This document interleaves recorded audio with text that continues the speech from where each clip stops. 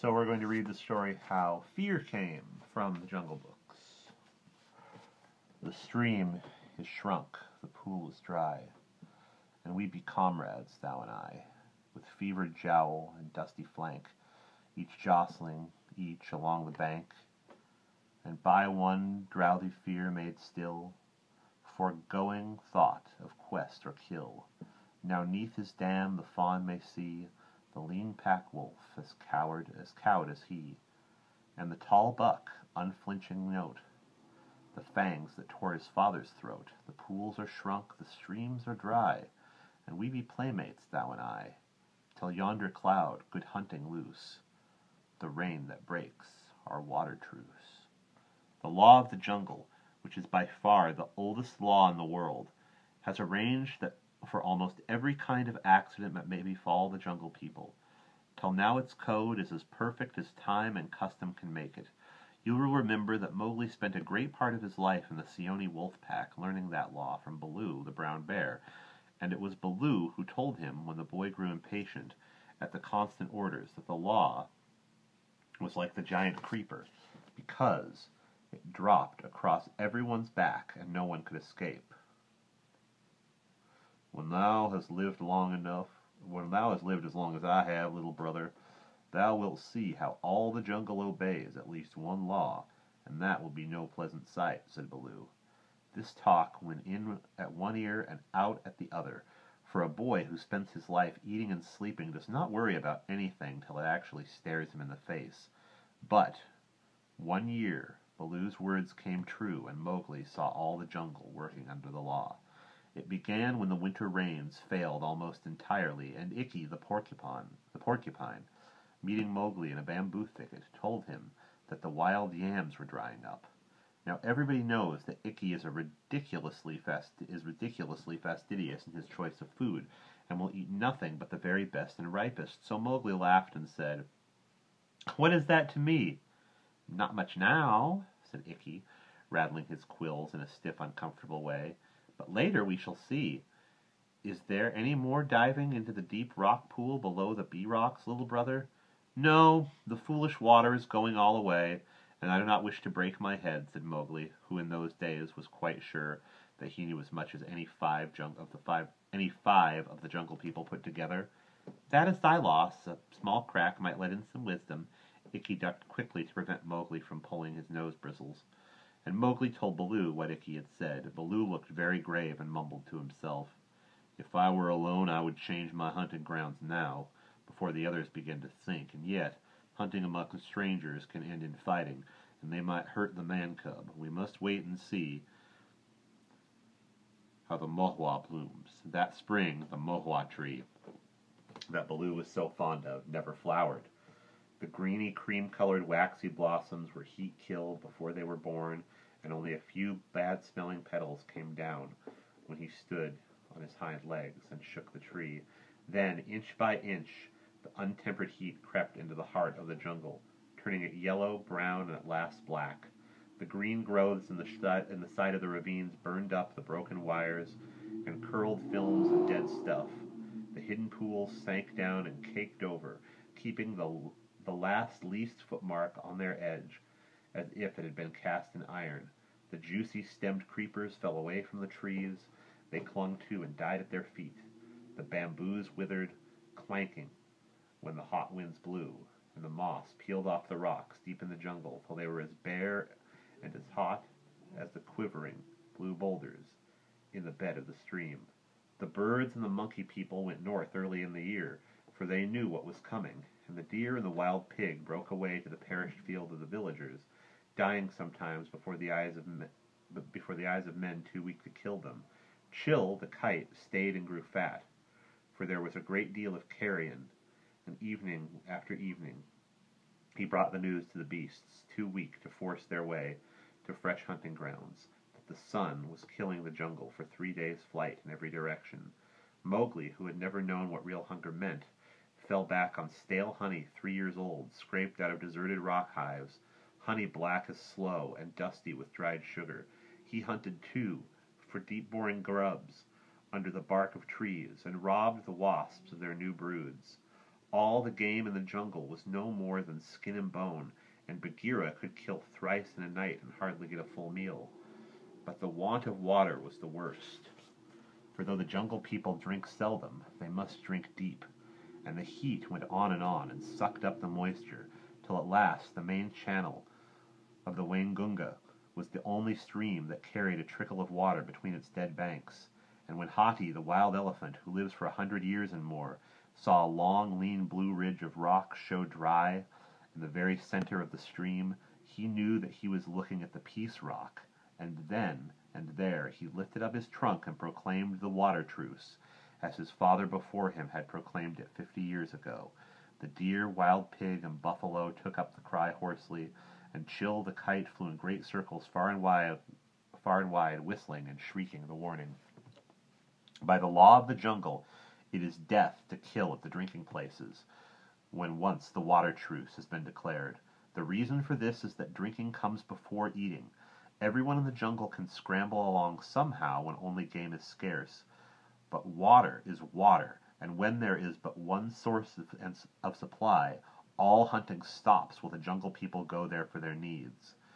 In good seasons, when water was plentiful, those who came down to drink at the Waingunga, or anywhere else for that matter, did so at the risk of their lives, and that risk made no small part of the fascination of the night's doings.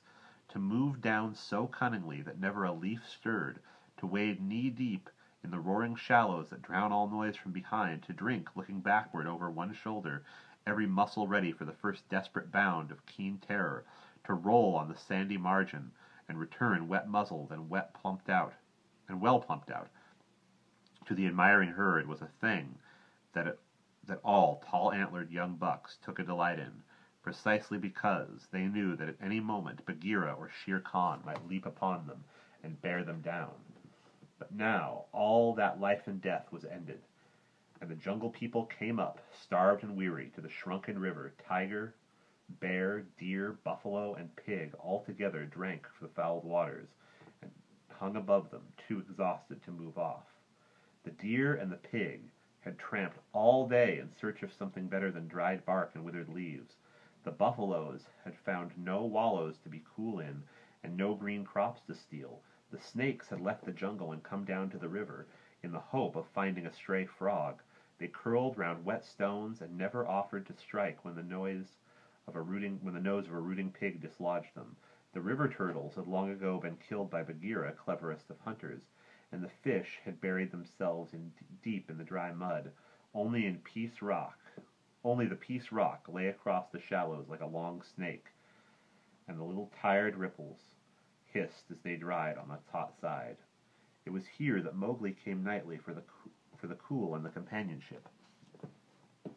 The most hungry of his enemies would hardly have cared for the boy then. His naked hide made him seem more lean and wretched than any of his fellows. His hair was bleached to tow color by the sun.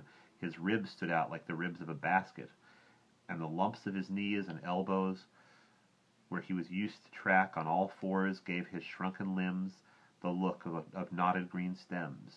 But his eye, under his matted forelock, was cool and quiet, for Bagheera was his adviser in this time of trouble, and told him to go quietly, hunt slowly, and never on any account to lose his temper. "It is an evil thing, it is an evil time," said the Black Panther, one furnace hot evening, "but it will go if we can live till the end. Is thy stomach full, man-cub?" "There is stuff in my stomach, but I get no good of it." "Thank you, Bagheera. The rains have forgotten us, and will never come again?" "Not I. We shall see the mahua in blossom yet. And the little fawns, all fat with new grass, come down to the Peace Rock and hear the news on my back, little brother. This is no time to carry weight. I can still stand alone. But, indeed, we be no fattened bullocks, we two." Bagheera looked along his ragged, dusty flank and whispered, "Last night I killed a bullock under the yoke. So low was I brought that I think I should not have dared to spring if he had not been loose. Wow!" Mowgli laughed. "Yes, but we be great hunters now," said he. "I am very bold to eat grubs." And the two came down together through the crackling undergrowth to the river bank and the lacework of shoals that ran out from it in every direction. "The water cannot live long," said Baloo, joining them. "Look across. Yonder are trails like the roads of men." On the level plain of the farther bank, the stiff jungle grass had died standing, and dying had mummied.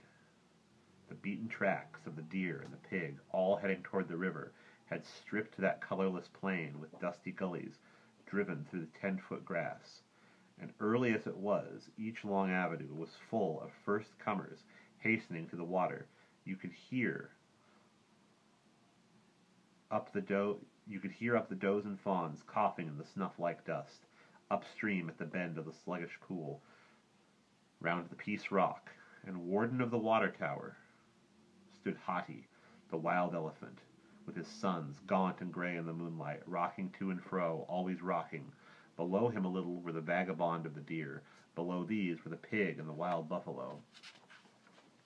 And on the opposite bank, where the tall trees came down to the water's edge, was the place set apart for the eaters of flesh, the tiger, the wolves, the panther, the bear, and the others. "We are under one law indeed," said Bagheera, wading into the water and looking across at the lines of clicking horns and staring eyes where the deer and the pig pushed each other to and fro. "Good hunting, all you of my blood," he added, lying down at full length, one flank thrust out of the shallows, and then between his teeth, "but for that which is the law, it would be very good hunting." The quick spread ears of the deer caught the last sentence, and a frightened whisper ran along the ranks. "The truce! Remember the truce!" "Peace thou! Peace!" gurgled Hati, the wild elephant. "The truce holds, Bagheera. This is no time to talk of hunting." "Who should know better than I?" Bagheera answered, rolling his yellow eyes upstream. "I am an eater of turtles, a fisher of frogs. Would I could get good from chewing branches." "We wish so very greatly," bleated a young fawn, who had only been born that spring and did not at all like it. Wretched as the jungle people were, even Hati could not stop chuckling, while Mowgli, lying on his elbows in the warm water, laughed aloud and beat up the scum with his feet.